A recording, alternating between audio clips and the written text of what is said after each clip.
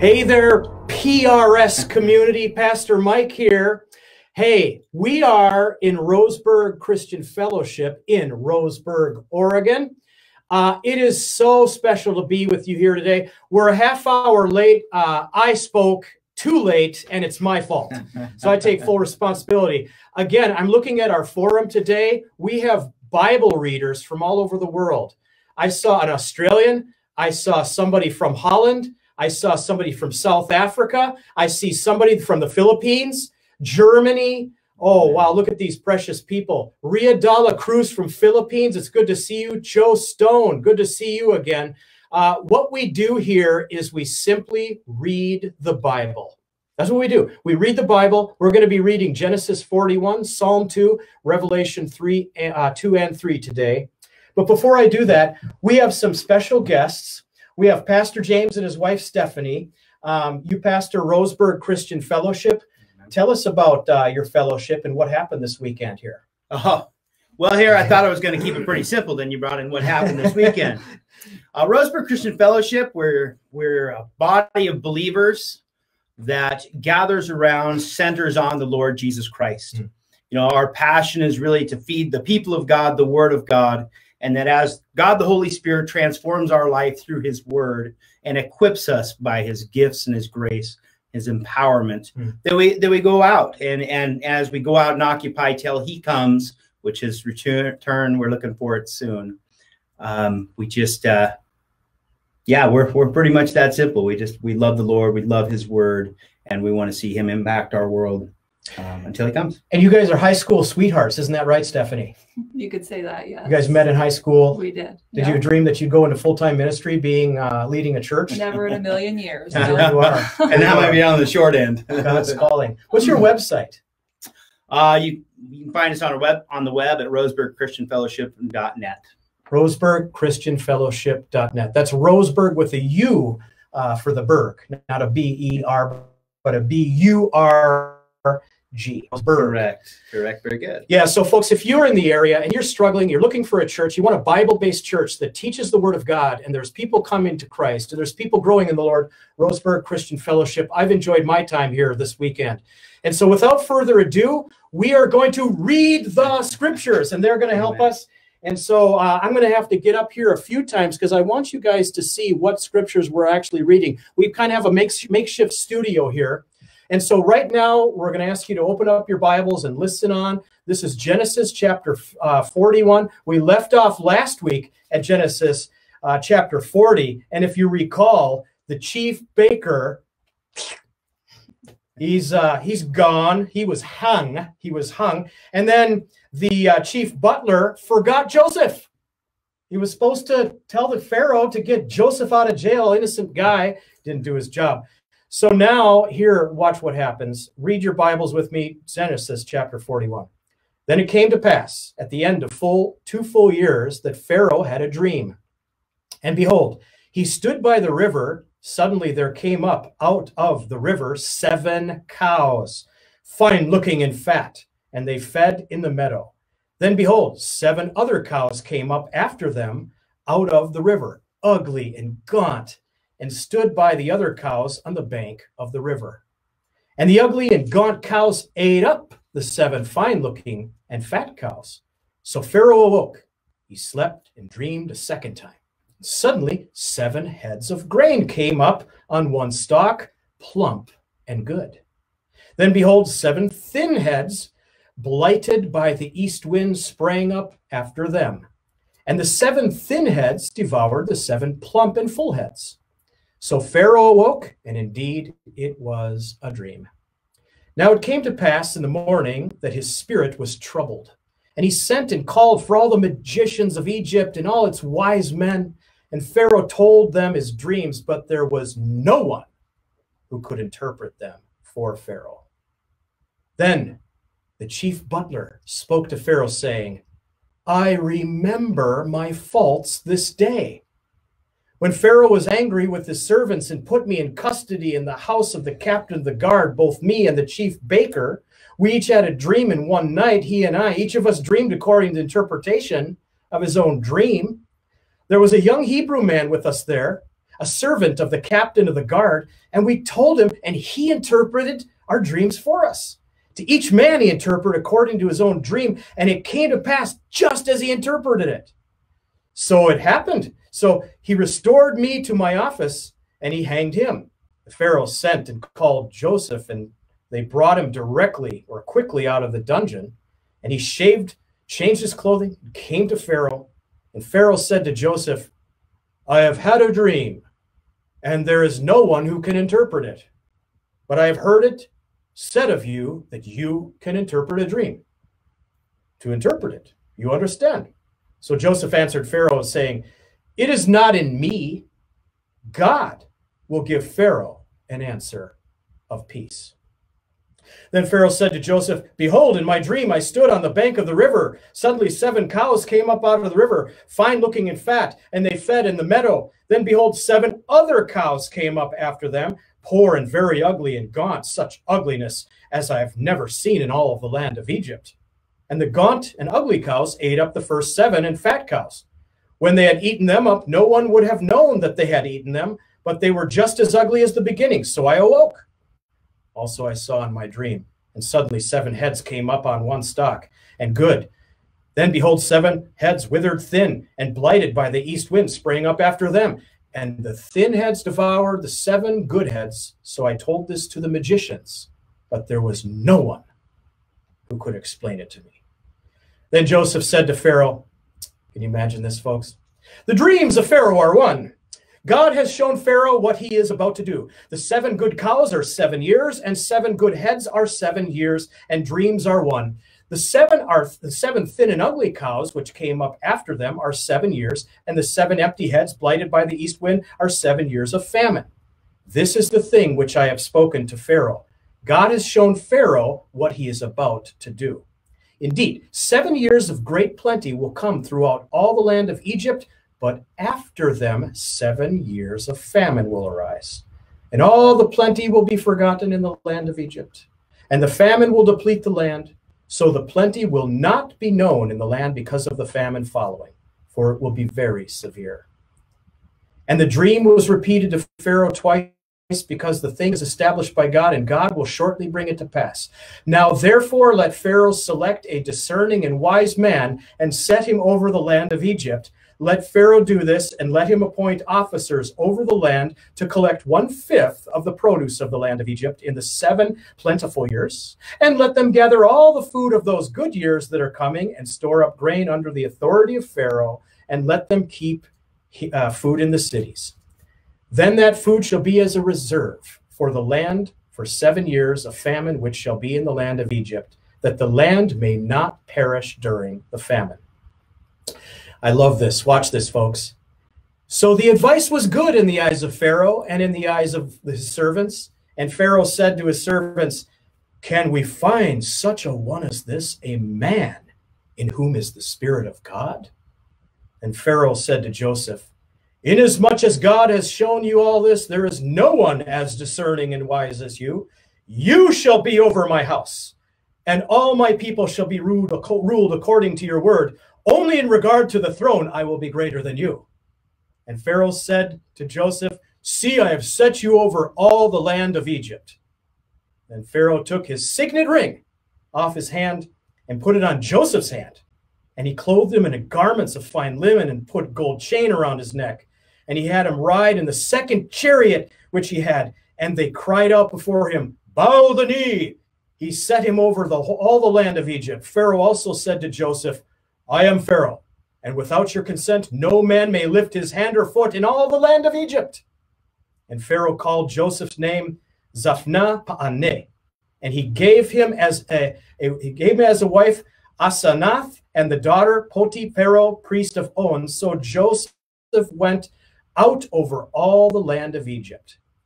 Watch this. Joseph was 30 years old when he stood before Pharaoh, the king of Egypt. And Joseph went out from the presence of Pharaoh and went throughout the land of Egypt. Now in the 7 plentiful years, the ground brought forth abundantly. So he gathered up all the food of the 7 years which were in the land of Egypt, and laid up the food in the cities. He laid it up in every city, the food of the fields which surrounded them. Joseph gathered very much grain as the sand of the sea until he stopped counting, for it was immeasurable. And to Joseph were born 2 sons before the years the famine came. Senath, the daughter of Potipharah, priest of On, bore to him. Joseph called the name of the firstborn Menashe, for God has made me forget all my toil and all my father's house. And the name of the second he called Ephraim, for God has caused me to be fruitful in the land of my affliction. Then, my friends, listen to this. The 7 years of plenty, which were in the land of Egypt, ended, and the 7 years of famine began to come, as Joseph had said. The famine was in all the lands, but in all the land of Egypt there was bread. So when all the land of Egypt was famished, the people cried to Pharaoh for bread. Then Pharaoh said to the Egyptians, "Go to Joseph. Whatever he says to you, do it." The famine was over all the face of the earth, and Joseph opened all the storehouses and sold to the Egyptians, and the famine became severe in the land of Egypt. So all countries came to Joseph in Egypt to buy grain, because the famine was severe in all lands. Now we're going to pause just for a second. That's one of the largest and longest chapters we've processed in a long, long time. I want you just to, as you've read that in your own translations and listened with us, just ask the Lord to show you what he would really want to communicate to you, because we still have 3 more chapters. And I'm going to move next to Stephanie. She's going to read for us Psalm chapter 2. Psalm 2, the Messiah's triumph and kingdom. Why do the nations rage and the people plot a vain thing? The kings of the earth set themselves, and the rulers take counsel together against the Lord and against his anointed, saying, "Let us break their bonds in pieces and cast away their cords from us." He who sits in the heavens shall laugh. The Lord shall hold them in derision. Then he shall speak to them in his wrath and distress them in his deep displeasure. Yet I have set my king on my holy hill of Zion. I will declare the decree. The Lord has said to me, "You are my son. Today I have begotten you." Ask of me, and I will give you the nations for your inheritance, and the ends of the earth for your possession. You shall break them with a rod of iron. You shall dash them to pieces like a potter's vessel.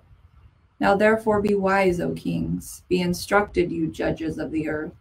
Serve the Lord with fear and rejoice with trembling. Kiss the Son, lest he be angry, and you perish in the way, when his wrath is kindled but a little. Blessed are all those who put their trust in him. And let us pause to reflect, and that's actually a messianic psalm predicting Jesus. So consider that. Friends, last week we opened up the book of Revelation as well, and we are going to go straight into the book of Revelation now and continue into chapter 2, which Nick, our Canadian director, will read for us. To the church in Ephesus, to the angel of the church in Ephesus write, the words of him who holds the 7 stars in his right hand, who walks among the 7 golden lampstands. I know your works, your toil, and your patient endurance, and how you cannot bear with those who are evil, but have tested those who call themselves apostles and are not, and found them to be false. I know you are enduring patiently and bearing up for my name's sake, and you have not grown weary. But I have this against you, that you have abandoned the love you had at first. Remember, therefore, from where you have fallen, repent and do the works you did at first. If not, I will come to you and remove your lampstand from its place, unless you repent. Yet this you have. You hate the works of the Nicolaitans, which I also hate. He who has an ear, let him hear what the Spirit says to the churches. To the one who conquers, I'll grant to eat of the tree of life, which is in the paradise of God. To the church in Smyrna, and to the angel of the church in Smyrna write, the words of the first and the last, who died and came to life. I know your tribulation and your poverty, but you are rich, and the slander of those who say that they are Jews and are not, but are a synagogue of Satan. Do not fear what you are about to suffer. Behold, the devil is about to throw some of you into prison, that you may be tested, and for 10 days you will have tribulation. Be faithful unto death, and I will give you the crown of life. He who has an ear, let him hear what the Spirit says to the churches. The one who conquers will not be hurt by the second death. To the church in Pergamum, and to the angel of the church in Pergamum write the words of him who has the sharp, two-edged sword. I know where you dwell, where Satan's throne is, yet you hold fast my name, and you did not deny my faith, even in the days of Antipas, my faithful witness, who was killed among you, where Satan dwells. But I have a few things against you. You have some there who hold the teachings of Balaam, who taught Balak to put a stumbling block before the sons of Israel, so that they might eat food sacrificed to idols and practice sexual immorality. So also you have some who hold the teachings of the Nicolaitans. Therefore repent. If not, I will come to you soon and war against them with the sword of my mouth. He who has an ear, let him hear what the Spirit says to the churches. To the one who conquers, I will give some of the hidden manna, and I will give him a white stone with a name written on the stone that no one knows except the one who receives it. To the church in Thyatira, and to the angel of the church in Thyatira write the words of the Son of God, who has eyes like a flame of fire and whose feet are like burnished bronze. I know your works, your love and faith and service and patient endurance, and that your latter works exceed the first. But I have this against you, that you tolerate that woman Jezebel, who calls herself a prophetess and is teaching and seducing my servants to practice sexual immorality and to eat food sacrificed to idols. I gave her time to repent, but she refuses to repent of her sexual immorality. Behold, I will throw her onto a sickbed, and those who commit adultery with her I will throw into great tribulation, unless they repent of their works. And I will strike her children dead, and all the churches will know that I am he who searches mind and heart, and I will give to each of you according to your works. But to the rest of you in Thyatira, who do not hold this teaching, who have not learned what some call the deep things of Satan, to you I say, I do not lay on you any other burden. Only hold fast what you have until I come. The one who conquers and who keeps my works until the end, to him I will give authority over the nations, and he will rule them with a rod of iron, as when earthen pots are broken in pieces, even as I myself have received authority from my Father. And I will give him the morning star. He who has an ear, let him hear what the Spirit says to the churches. Wow, those are tough words. Yeah. Man, you imagine if churches, wow, and you just went through the book of Revelation. So you went through this. Oh, right in the middle. Yeah, we've been through this. Yeah. Man, wow, Jezebel, woof. You know, friends, keep watching. We're doing all the churches this morning, or this afternoon, rather. Yeah. And so let's put up chapter 3. Brace yourselves. Listen to this. Pastor James, chapter 3 of Revelation. And to the angel of the church of Sardis write, these things says he who has the 7 spirits of God and the 7 stars. I know your works, that you have a name, that you are alive, but you are dead. Be watchful and strengthen the things which remain that are ready to die, for I have not found your works perfect before God. Remember, therefore, how you have received and heard. Hold fast and repent. Therefore, if you will not watch, I will come upon you as a thief, and you will not know what hour I have come upon you. You have a few names, even in Sardis, who have not defiled their garments. And they shall walk with me in white, for they are worthy. He who overcomes shall be clothed in white garments, and I will not blot out their name from the book of life. But I will confess his name before my Father and before his angels. He who has an ear, let him hear what the Spirit says to the churches. And to the angel of the church in Philadelphia write, these things says he who is holy, he who is true, he who has the key of David, he who opens and no one shuts, and shuts and no one opens. I know your works.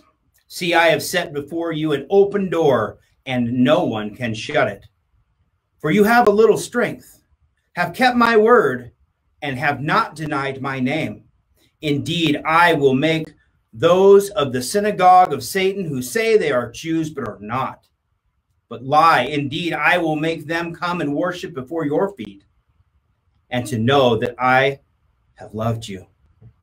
Because you have kept my command to persevere, I also will keep you from the hour of trial which shall come upon the whole world to test those who dwell on the earth. Behold, I am coming quickly. Hold fast to what you have, that no one may take your crown. He who overcomes, I will make him a pillar in the temple of my God, and he shall go out no more. I will write on him the name of my God, and the name of the city of my God, the new Jerusalem, which comes down out of heaven from my God. And I will write on him my new name. He who has an ear, let him hear what the Spirit says to the churches. And to the angel of the church of the Laodiceans write, these things says the Amen, the faithful and true witness, the beginning of the creation of God. I know your works, that you are neither cold nor hot. I could wish you were cold or hot. So then, because you are lukewarm and neither cold nor hot, I will vomit you out of my mouth. Because you say, I am rich, have become wealthy, have need of nothing, and do not know that you are wretched, miserable, poor, blind, and naked. I counsel you to buy from me gold refined in the fire, that you may be rich, and white garments, that you may be clothed, that the shame of your nakedness may not be revealed, and anoint your eyes with eye salve, that you may see. As many as I love, I rebuke and chasten. Therefore be zealous and repent. Behold, I stand at the door and knock. If anyone hears my voice and opens the door, I will come into him and dine with him, and he with me. To him who overcomes, I will grant to sit with me on my throne, as I also overcame and sat down with my Father on his throne. He who has an ear, let him hear what the Spirit says to the churches. Wow. Today was straight up truth, man. Let me take down this. At this stage, friends, let's take a few seconds and reflect. Ask what the Spirit of God wants to change in your life, and what is the thing that he said to you. Amen. Let's take a few seconds.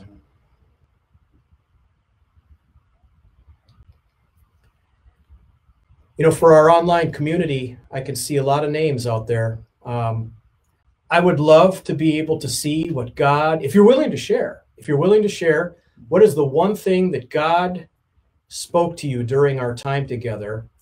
I'll start us, and I'll go right down here, and we'll watch some of the comments. I saw that Joseph was unjustly treated, and there's a lot of injustice that we as believers are going through. But it's the Lord who has the future in his hands. And if we simply just trust in him, things will work out. No matter how bad this life is, and no matter how many injustices you go through, or I do, in the end, we will all face Jesus and we'll be with him forever. And so that is a huge comfort for me. Reading through that list in Revelation was very sober, I have to add as well. So Nick, what is the one thing? To get back to that time when you first came to know the Lord and you had that that zeal and that desire to just, that hunger for Christ, to read voraciously the scriptures, to learn as much as you can, to get back to that day. Just, we all have that in our mind, that day we came to the Lord, just to get back to that day.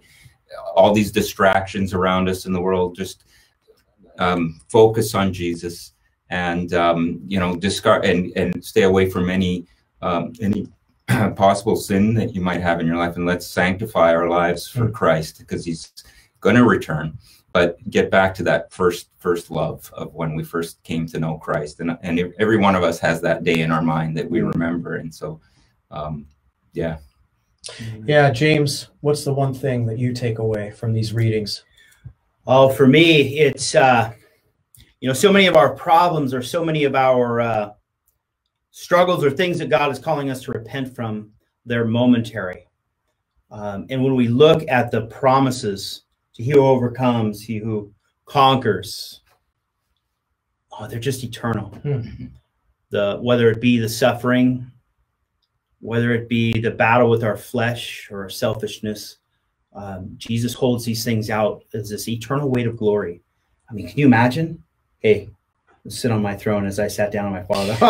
that trumps my little moment of focusing on myself, and big deal. And just to hold on to that and run hard for him, put my eyes on him, and because he's coming and his reward is with him. Wow. Yeah. Thank you. Stephanie. So what really stuck out to me was just Joseph's confidence in the Lord. And he replied that it's not me, but God will give you an answer of peace. And just that Joseph could say confidently, because he knew his God, he is a God of peace, and he will do this, not knowing what was coming. But Joseph knew the God that he served. You know, there's many more things, friends, and I look at some of these comments here. Such wonderful patience in the Holy Spirit. Dorothy, thank you for sharing.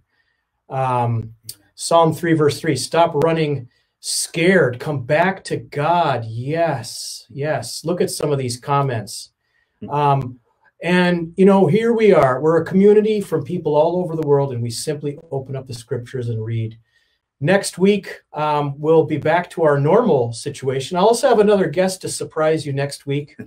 And these are fun. We're actually in Oregon. We're out traveling again.